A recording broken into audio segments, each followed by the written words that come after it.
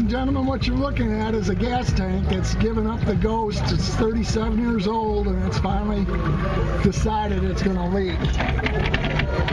I'm going to try a little stunt that I learned from somebody.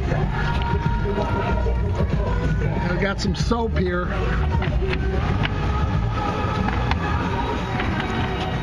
That doesn't work at all.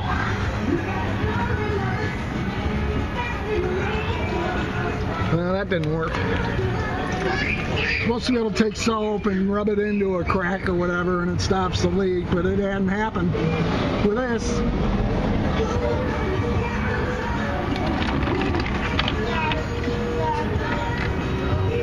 So I don't know what I'm going to do. I got the cover off right there. And that's when I found out where the leak was. It's right there on the bottom of the tank, so this thing would run dry on me and I'd be stranded. I've got a new tank, and looks like the project this afternoon is replacing the old faithful here with something new. Might as well let it drain as much as it can, get as much weight out of it as I can. I'll let you know with a progress report once I have it, hopefully down without too much trouble. Got new straps, new tank, and hopefully it won't be too much work. Thanks for tuning in.